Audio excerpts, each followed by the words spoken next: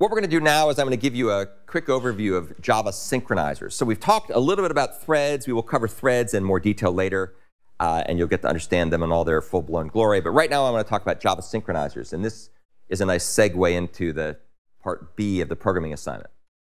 So there's a whole pile of synchronizers in Java. We have so-called atomic actions that take place or not atomically. We have mutual exclusion that allows you to be able to serialize access to some shared resource.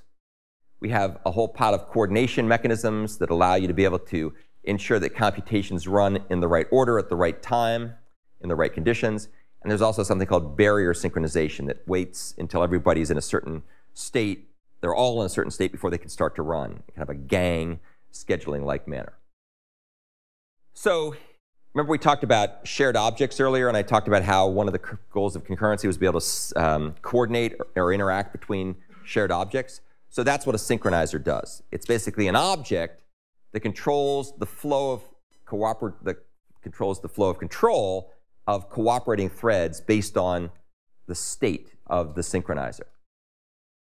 And synchronizers in Java are used to ensure that threads obey certain properties.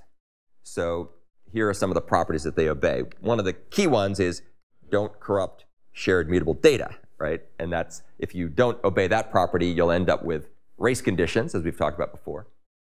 Another thing that they can be used to ensure are that the threads will execute or run in the right order, at the right time, and or under the right conditions. Those are all somewhat different. We'll talk about that.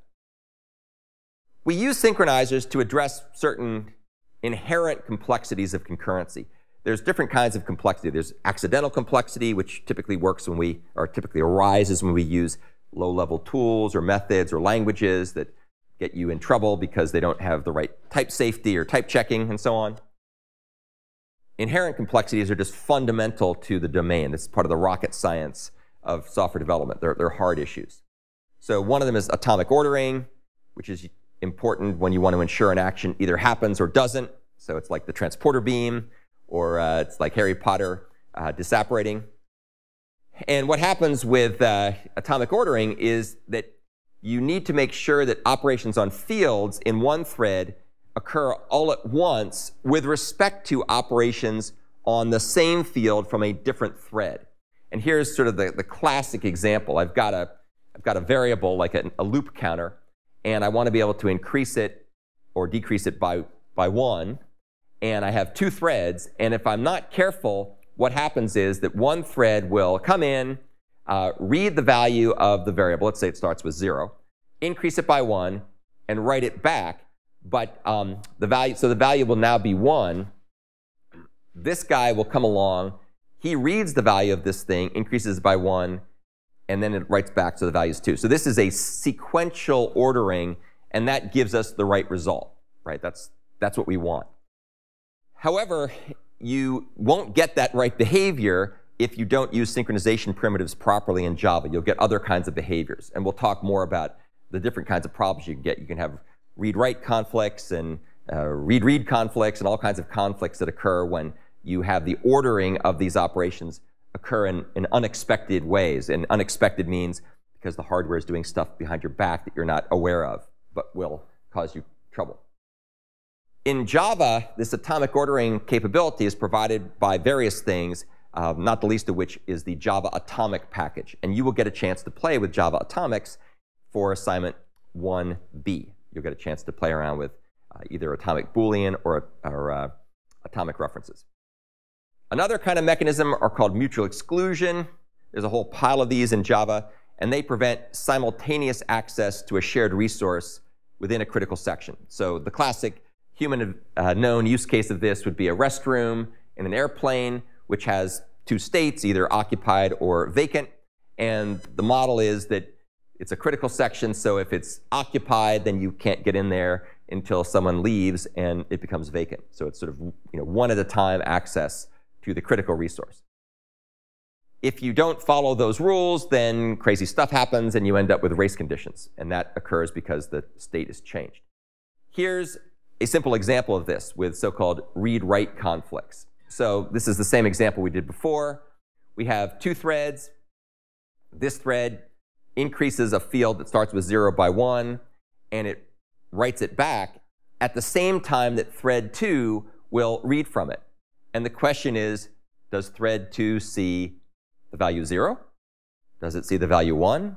Does it see something in between, right? Some random gobbledygook?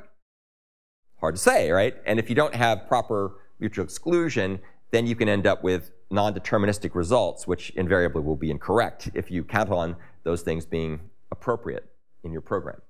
And so we talk about there being a conflict if at least one write is occurring while something else may be reading the same thing.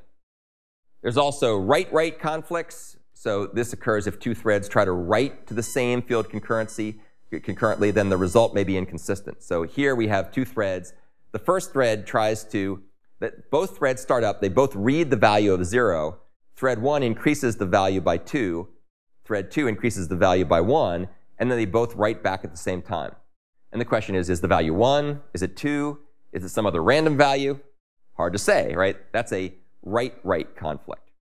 And this type of problem may seem somewhat academic, but it's really a big deal these days in modern multi-core processors, which have so-called weak memory ordering semantics. You can read more about that here. And the reason why they have weak memory order semantics is that you have all these caches taking place at the core level in order to try to speed things up. And the order in which things are then written back to main memory, which is kind of ground truth in these models, are not going to be controlled properly unless you use the proper mutual exclusion mechanisms. Because otherwise, the caches will get too smart for their own good, and they'll allow out-of-order load and store operations. So you'll end up with inconsistent writes. So if somebody's trying to read or write to a non-volatile memory location or non-volatile variable, then it's really not clear what the values will be, because you don't know when the value will be pushed from the cache up to main memory, and you don't know when another cache will read that value. So there are various kinds of things called memory fences, we'll talk more about those later, that are used to push the caches and synchronize the values in the caches. And mutual exclusion mechanisms are crucial to doing that. Mutual exclusion is supported in Java by a whole pile of locking primitives, rantrant lock, rantrant read-write lock, stamped lock, and so on. You'll get lots of experience playing around with these things. The next mechanism is coordination. And this ensures that the computations run properly with respect to the ordering. So let's say you want to write a ping pong program, right? Like the old Pong video game. And you want to take turns. One thing pings, and then the other thing pongs. And one thing, so that basically you're going back and forth like playing ping pong. In order to enforce the right order, you need to use a synchronizer, such as a semaphore. Getting things to run at the right time, that's really about more real-time computing. We're not going to talk much about that, but that's another form of coordination. And then getting things to run under the right conditions is also important. So for your Palantir application that you're doing throughout the class, you want to make sure that we have these invariants, that you don't allow more gazers, more beings to gaze, than there are Palantir to gaze into. So that means you can't run until you get yourself a resource, like a Palantir. Coordination is supported in Java by various things. We've got condition objects, semaphores, monitor objects, monitor locks, so on and so forth. So there's lots of different things that Java supports there.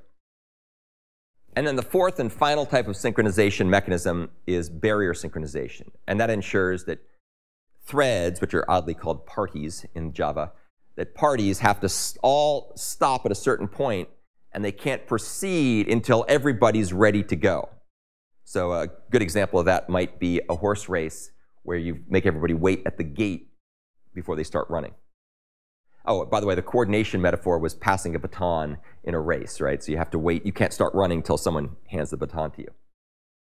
There's a whole pile of barrier synchronizers in the Java concurrent package, such as countdown latches, cyclic barriers, phasers, and you'll get a chance to play around with most of those in the class as well. Okay, so that is basically the end of that discussion.